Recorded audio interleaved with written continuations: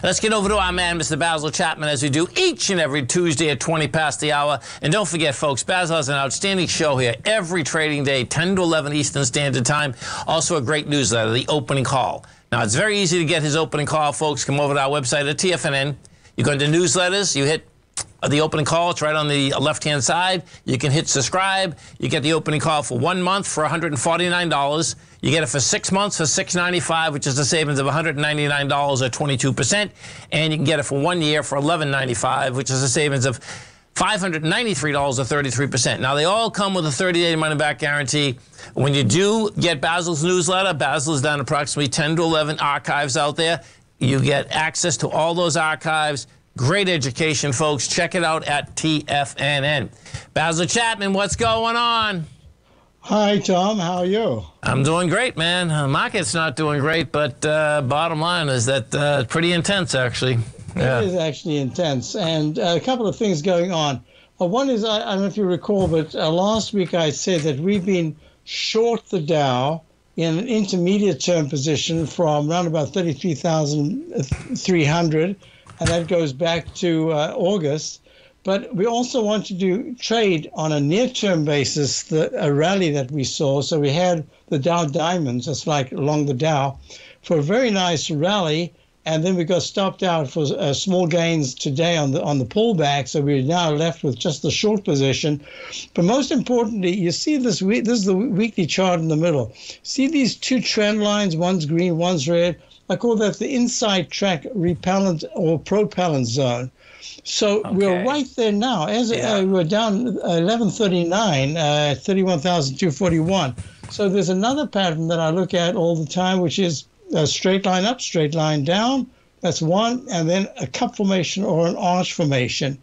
So in this particular pattern right here, it's red because if you come down sharply, then you try to rally and you only get to a peak A or a B, and then you come down and you take out that left side low. That's the dreaded H, right? That's what we call the dreaded H. The only reason why we call it dreaded H is because you could get even a one-to-one to the downside from the H if it takes out that left side low. Right. So both in the daily chart and the weekly chart, as we're talking right now, we are just about to test the trend line, the uptrend line, the lowest trend line, which is the support level.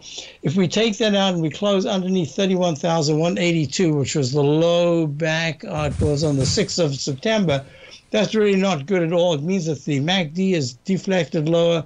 So this is a very critical level. Now, you were talking about bonds, and I'll just show you this chart. We had looked at it last week.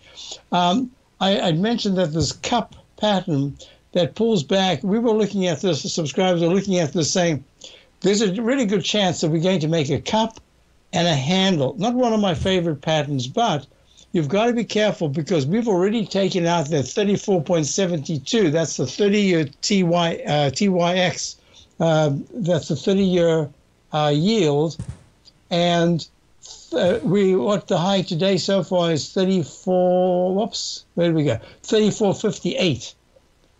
So we're just underneath it. We're really close to taking it out, but you can see these are the white is the 30-year, the brown is the 10-year yield, and the cyan is the 5-year T-note yield. And look at this. I mean, we've not seen patterns like this for a very long time. So we've got to respect that yields are breaking to the upside. They haven't really taken out decisively on this is a weekly chart, on a weekly basis, that left side high that was made at 34.72, 3.472 would be the percentage there. But we are really close. And look how it's affecting. This is with the iShares Global Timber and Forestry ETF.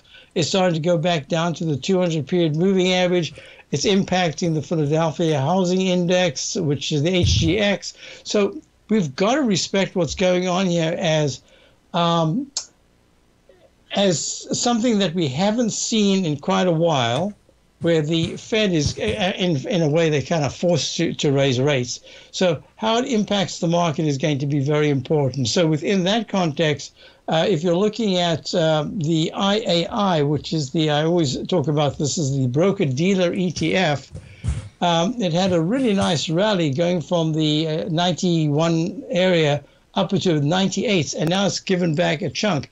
but actually is holding quite well. So there are signs within this whole conglomeration of different indices and different stocks that are, or even in this case, it's an ETF, the IAA, the broker-dealer index, that say there is support. Now, most importantly, if at 94 in September, if we see the IAI start to take out 90 support, that's going to be really important, because that's I like to think of the broker-dealer index as kind of being a leading indicator. Yes. If it's starting to rally, it means that people are buying stocks. If it starts to fail, they're selling. So there are a lot of things going on here. So we've whittled down the cash position.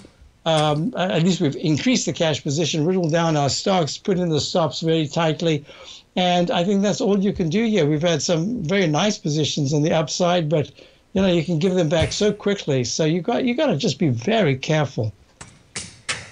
I'll tell you, they're going to have a hard time bringing this inflation down, man. I don't quite understand why. It seems like markets think that the inflation is going to come down in a year or something. I mean, I've only seen the inflation hit once, but when it hit, man, I mean, it was unbelievable. And, it took like 4.5 years to bring it back. That was with Volcker, yes. Yeah. And even more important than that, it's all the repercussions of the yields going higher. So, yeah, and not only that, we've got to be watching things like crude oil. Crude oil is down at the lower end of the range at 87. But if we start to see crude oil suddenly spike higher, that's going to be very important. I'm not sure. I think that crude oil is telling us that there's kind of a weak economy right now. So I'm going to be watching this very closely. So this is a time for caution. And as I said, we wanted quick trades, near-term trades, which have worked out nicely. Most of them have, not everything. But I think conserving cash is really important. Oh, there's no doubt, man. And, in this particular case, folks, when they say cash is king, it's not only king, it's king all over the world. For sure, that's right. Yeah. Talk about the king. You're looking at the dollar. We're still long the dollar. The dollar's up 1.51 today. It's holding in the upper part of the range, and it's only in leg C in the monthly chart. So there are a lot of aspects in this market that are a little unusual in the sense that if the dollar keeps rallying strongly, that's going to impact profits from the international companies. So we've got to watch very closely. But I do think that we will get, as we did before, you can get very nice trades to the upside, but you've got to be very nimble. Yeah, they're not out there today, man. Yeah, today, I mean, down at 11:51. That's a big number. Yeah. Listen, folks, come over to our website at TFNN. We're going to go right under newsletters. You're going to see the opening call on the left-hand side. Second one down, hit that baby, and you are off to the races. Basil, you have a great one, a safe one. And, of course, we look forward to the show tomorrow. You too, Tom. Thank you. Thank you.